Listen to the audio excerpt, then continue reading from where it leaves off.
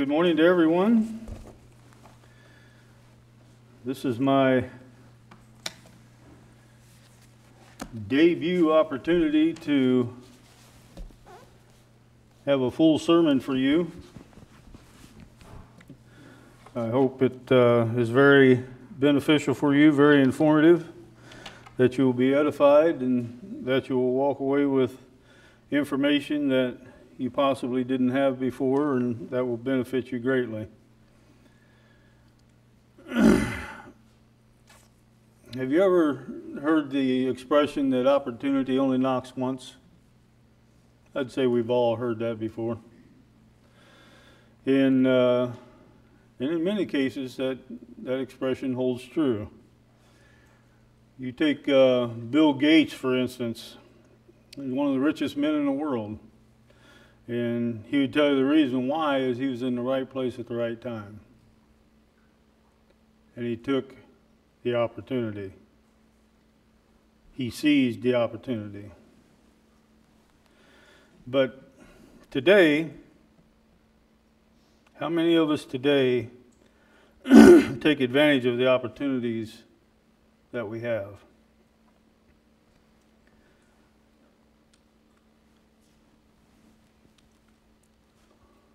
A lot of us have lost opportunities. We have lost a lot of opportunities in our lifetimes. I would adventure to say this is a daily occurrence.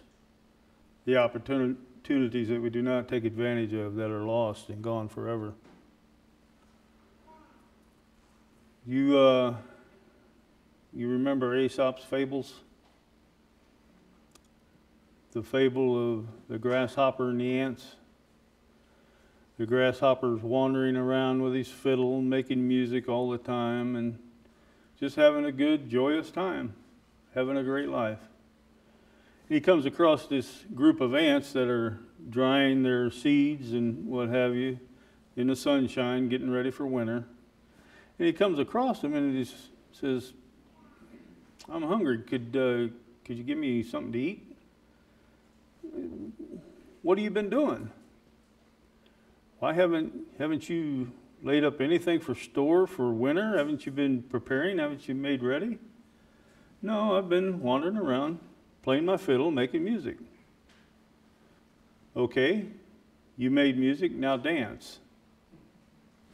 So they turned their back on the grasshopper and he went away hungry. The moral of this story is there's opportunities there that we have to take advantage of. We need to be ready all the time. There's a time to work, there's a time to play. We have to decide which is which and which is more important to us. If we fail to take advantage of the opportunities when they're available, they'll be gone forever. Those opportunities most likely will never come back. So it's our responsibility to take those opportunities when they come. We see this principle taught in Galatians 6:10. "Therefore, as we have opportunity, let us do good to all, especially to those who are of the household of faith." We have a responsibility as Christians to look and watch for the opportunities. Like I say, they come on a daily basis. They're always out there. But are we ever watching? Do we ever look for those opportunities? That's our responsibility. And if we have responsibility and we have ability, then we have to make sure we take that opportunity and teach the people.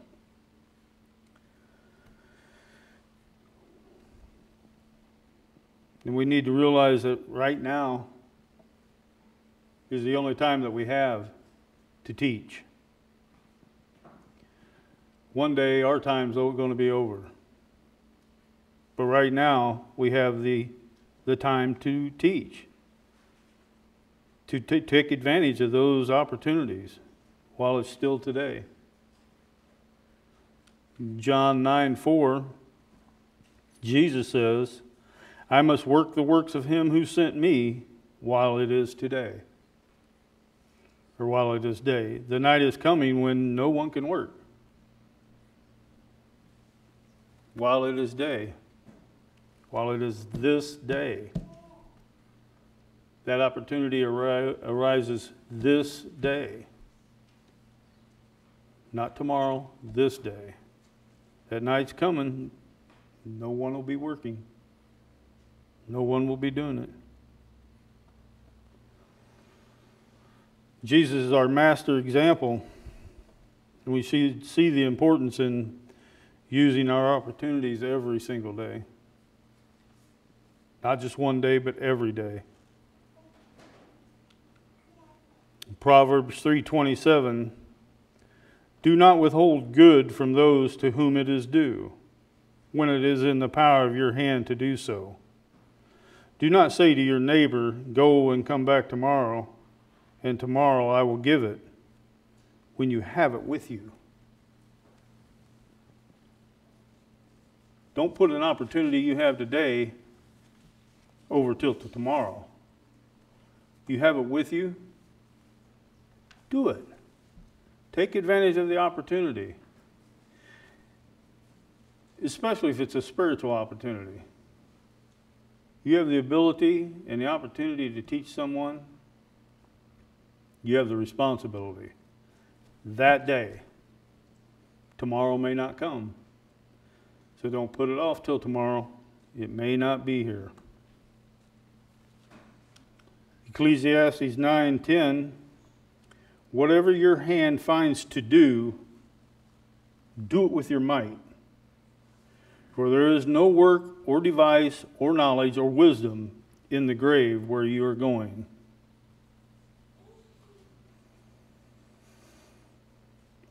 So we're not to withhold the good for those around us. We take advantage of those opportunities.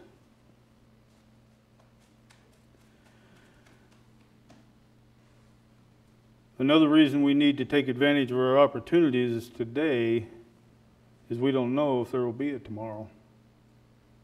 Nobody can sit here and say for sure that there will be a tomorrow.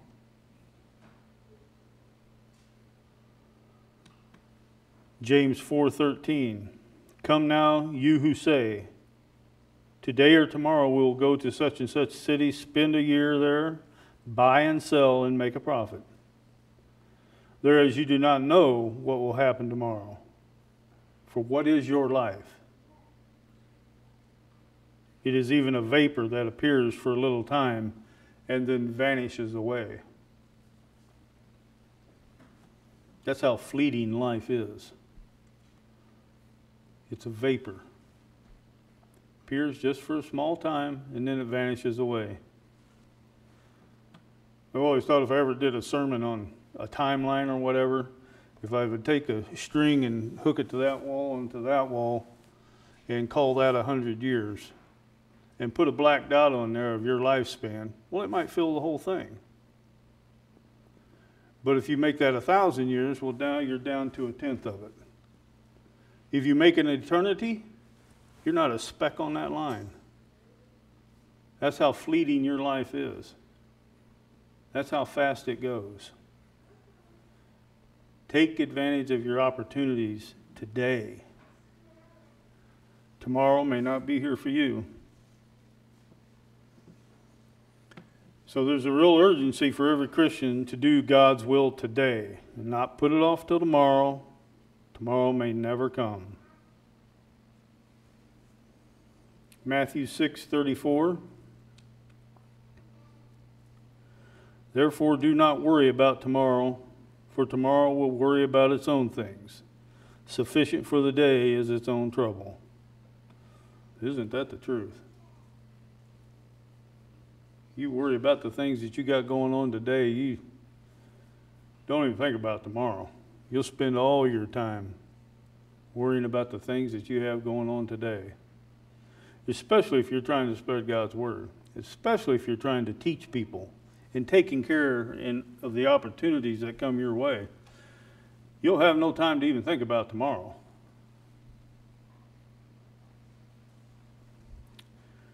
There's one opportunity that we don't want to lose is warning non-Christians and those who have fallen away from the dangers of not being right with God. Ezekiel 3:17. Son of man, I have made you a watchman for the house of Israel. Therefore hear a word from my mouth, and give them warning from me.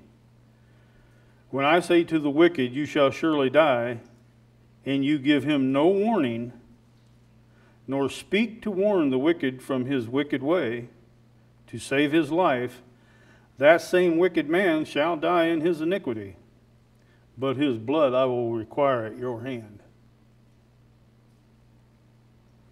Yet if you warn the wicked, and he does not turn from his wickedness, nor from his wicked way, he shall die in his iniquity, but you have delivered your soul.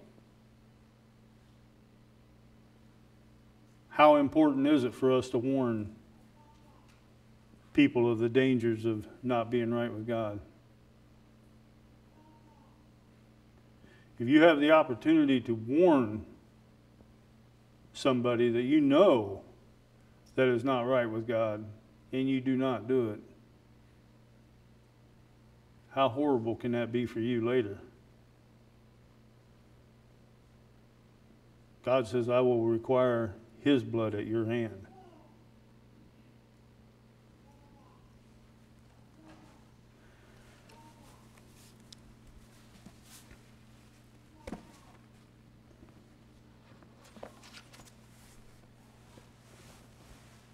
Let's see, Colossians 1:8. This is a New Testament example of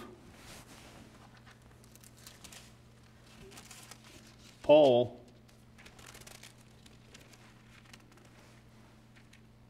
giving, making warning, making sure that people are aware. Colossians 1:8.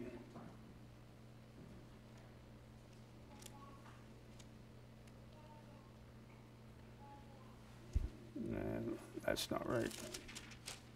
1:28, excuse me, I'm sorry. Yeah.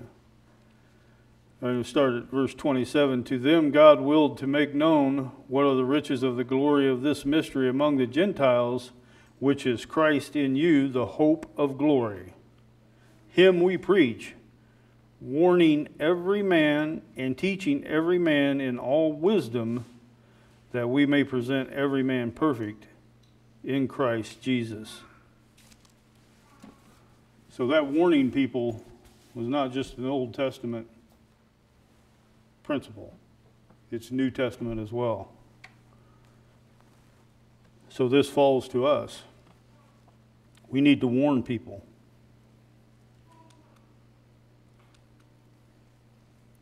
Acts 20:27 or 26.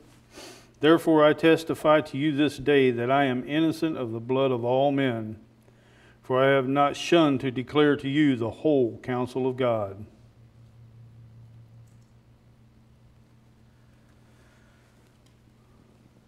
The whole counsel of God.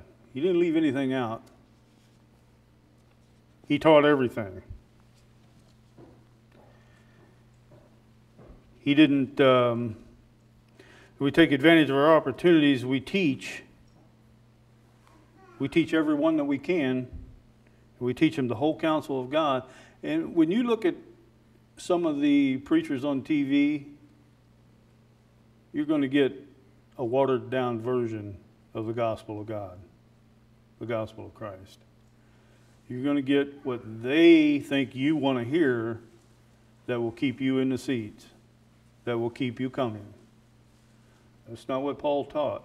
Paul taught the whole counsel of God, and that is the scary side as well as the loving side. Now I know there's preachers on TV that will never teach you about hell or the dangers of it, Are you falling into it? But that's the whole counsel of God. You need to be taught that, because if that isn't real, why do I need to warn you? Why do I need to teach you? That's what we warn you of.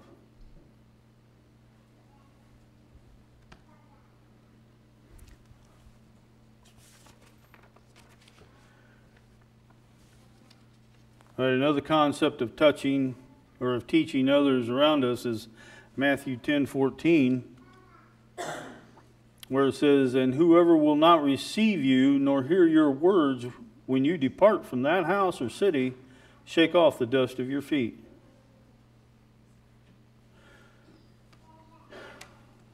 I hope everybody doesn't have this problem, but most people, when we try to teach, there's always somebody that doesn't really want to hear it. They always just brush you off. Nah, I don't want to hear it today. Maybe another day. Not right now. So you try and you try and you try, and sooner or later it gets to where, okay, now I have to go somewhere else. I mean, you want them to learn the gospel, you want them to obey the gospel, and you want that badly. But now it's time to say that you need to go somewhere else. Don't give up on them entirely. The opportunity comes around where they ask you about it, then you take that opportunity to teach them, continue to teach them. But you need to branch out, use your other opportunities to save other people. We need to expand and reach out and find new opportunities with other people. Paul put this into practice in Acts 18:5. When Silas and Timothy had come from Macedonia, Paul was compelled by the Spirit and testified to the Jews that Jesus is the Christ. But when they opposed him and blasphemed, he shook his garments and said to them, "Your blood be upon your own heads. I am clean. From now on I will go to the Gentiles." So there's that blood reference again. Paul didn't shun to tell them about the whole counsel of God. He didn't give them a watered down version. He said, "But now that you denied it, your blood will be upon your own heads. It will not be on mine." The Jews were Paul's people. He could relate to them real good. Paul was a very devout Jew. But the Jews resisted God over and over and over again, so Paul went to the Gentiles instead. And he had great success in converting the Gentiles. Another thing we don't want to have lost opportunities in is serving God. Matthew 25, starting at verse 31. You think about it, after all, we're going to be judged on how we serve God on this earth. Matthew 25, starting at verse 31. "When the Son of Man comes in his glory, and all the holy angels with him, then he will sit on the throne of his glory. And all the angels will be gathered before him, and he will separate them. All the nations will be gathered before him, and he will separate them one from another, as a shepherd divides his sheep from the goats. And he will set the sheep on his right hand, but the goats on the left. Then the king will say to those on his right hand, 'Come, you blessed of the Father, inherit the kingdom prepared for you from the foundation of the world. For I was hungry, and you gave me food. I was thirsty, and you gave me drink. I was a stranger, and you took me in. I was naked, and you clothed me. I was sick, and you visited me. I was in prison, and you came to me.' Then the righteous will answer him, saying, 'Lord, when did we see you hungry and feed you, or thirsty and gave you drink? When did we see you a stranger and take you in, or naked and clothe you? Or when did we see you sick or in prison and come to you?' And the king will answer and say to them, 'Assuredly I say to you, inasmuch as you did it to one of these, my brethren, you did it to me.' Then he will also say to those on the left hand, 'Depart from me, you cursed, into the everlasting fire prepared for the devil and its angels. For I was hungry, and you gave me no food. I was thirsty, and you gave me no drink. I was a stranger, and you did not take me in. Naked, and you did not clothe me. Sick and in prison, and you did not visit me. They will also answer him, saying, Lord, when did we see you hungry and thirsty, or stranger, or naked, sick, in prison, and did not minister to you? Then he will answer them, saying, Surely I say to you, inasmuch as you did not do it to one of the least of these, you did not do it to me. And these will go away into everlasting punishment, but the righteous into eternal life. So we're going to be judged on how we live on this earth, how we live our godly lives, how we take advantage of the opportunities that are before us. These opportunities that he's talking about here is not only to teach, but it's to do good. Thirsty, to feed people, to give them drink if they need it, clothe them, whatever they need. He's talking about the brethren. We have a responsibility there. Jesus makes it very clear that on Judgment Day, our eternal destination is going to depend on how we serve God. And part of that's going to be on how we treated our brethren. And when you really stop and think about what Jesus said, it should really make you think twice about how you treat your brethren. You think about it, if Jesus was here in this room right now, what would your focus be on? What he's wearing? How he's dressed? How he looks? How his hair's combed? What his shoes look like?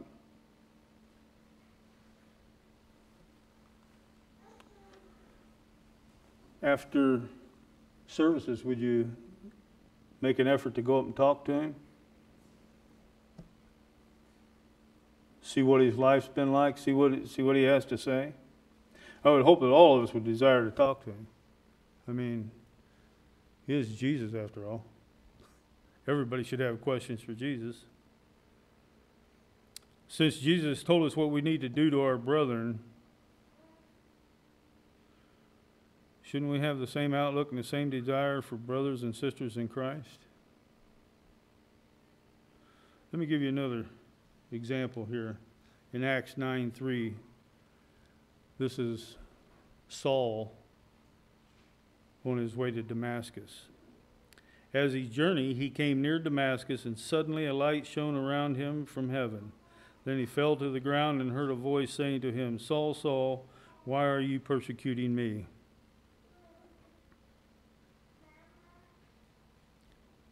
Jesus says, why are you persecuting me? Was Paul persecuting Jesus? He couldn't have been. Jesus was in heaven.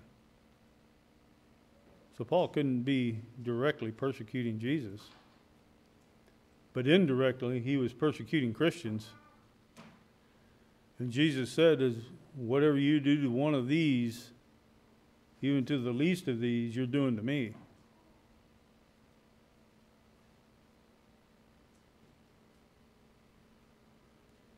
So we need to bear that in mind, especially the next time we might be thinking about something we want to do to one of our brethren or say to one of our brethren or whatever.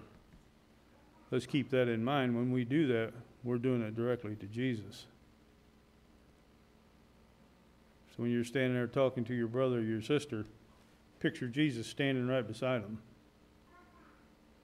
Now, what do I really have to say? What do I really want to do?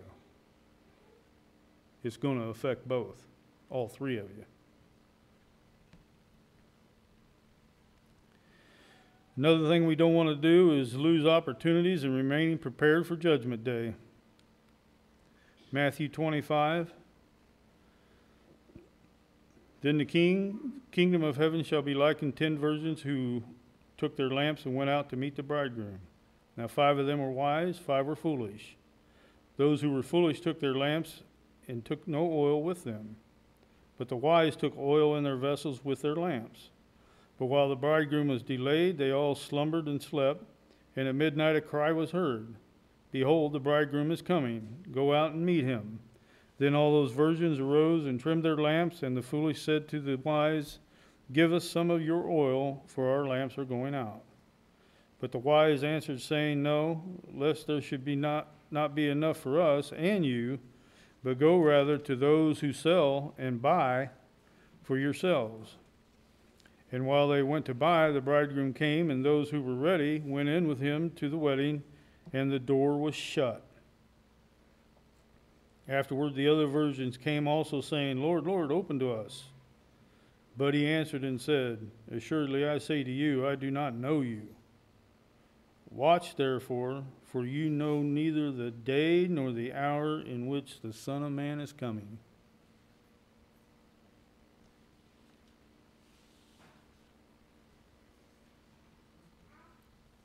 So the 5 foolish virgins in the parable represent those who are kind, committed to God, even though they knew that the master would be coming.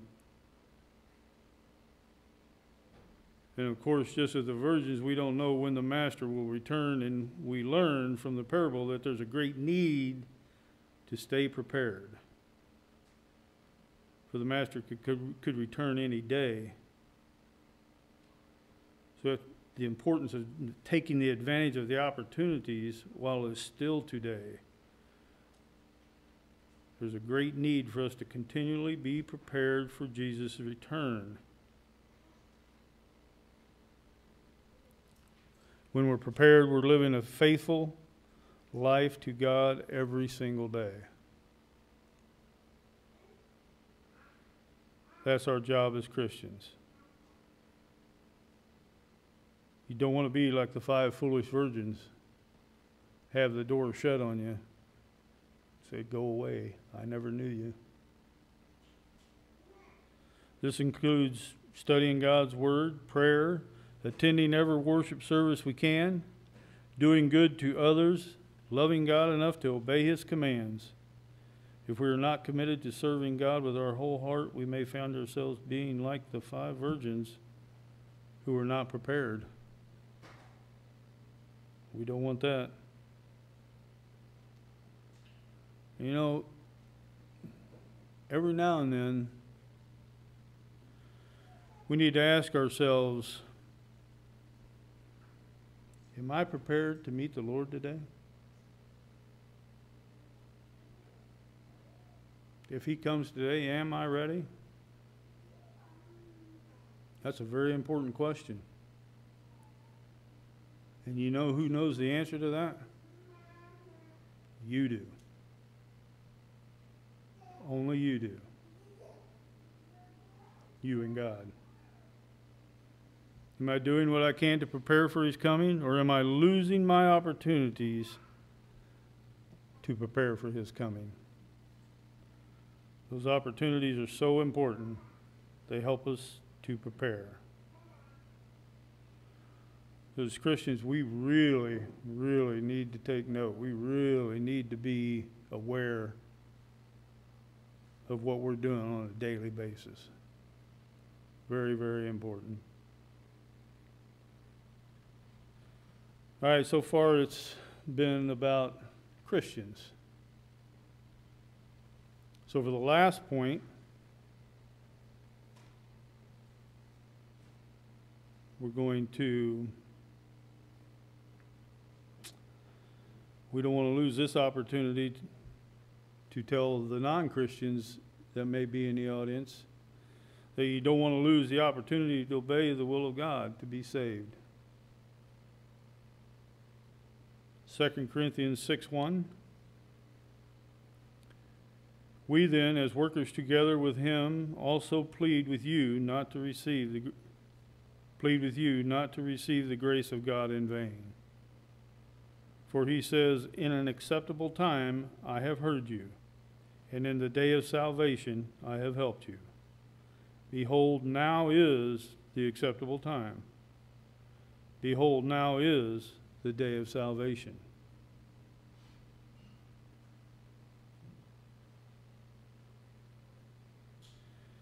I want you to understand this clear teaching of Paul, because all you have is today. Right now, all you have is today.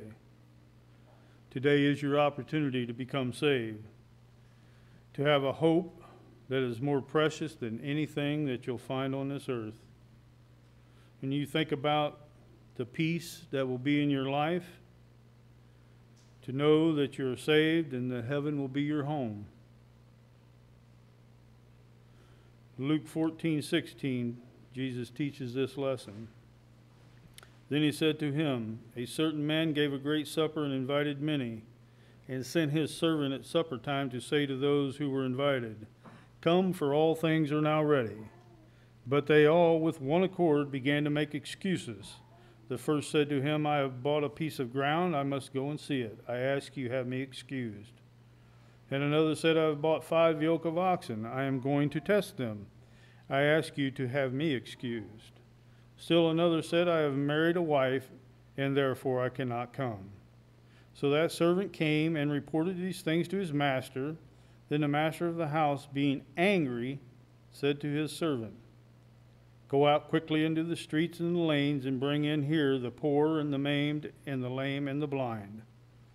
And the servant said, Master, it is done as you commanded, and still there is room.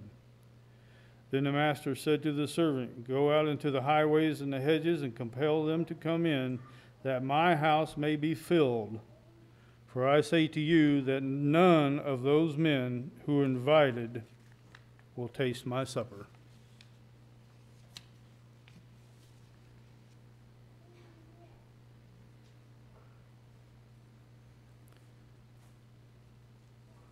There's quite a few things that Jesus teaches in this parable, but I want to point out to you that those that were being invited to the feast at the beginning, what did they do?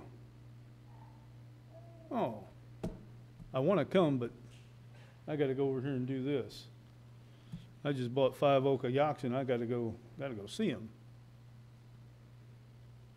They made excuses. One right after the other made excuses. Many of the Jews in the first century rejected Christ. They had better plans.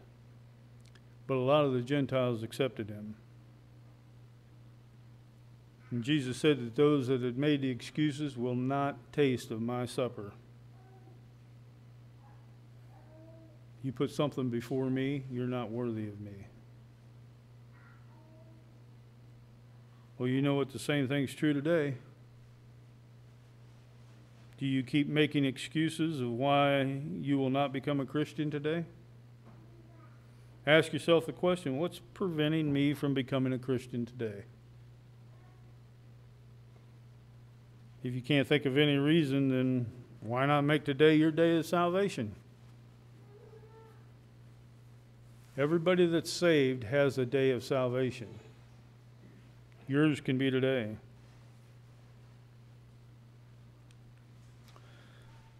Jesus says in John 8:24, therefore I said to you that you will die in your sins. For if you do not believe that I am he, you will die in your sins.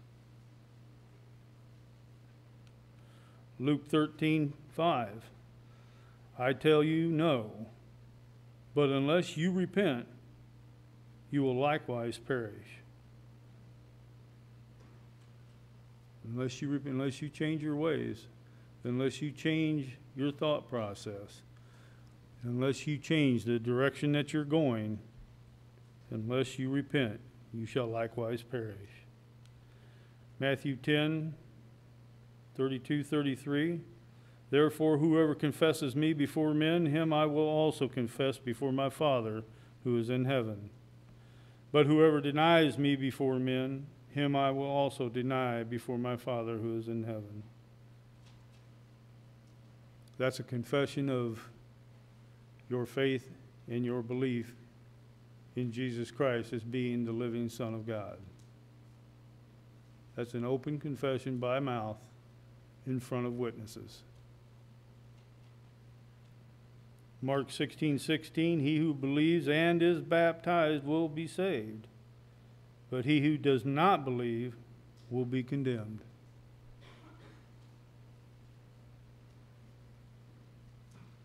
So because of your belief, because of your willingness to repent, because of the open confession that you make with your mouth, and then being baptized to wash away your sins, you can be saved. All these are things that you have to do in order to be saved, to accept the salvation from God.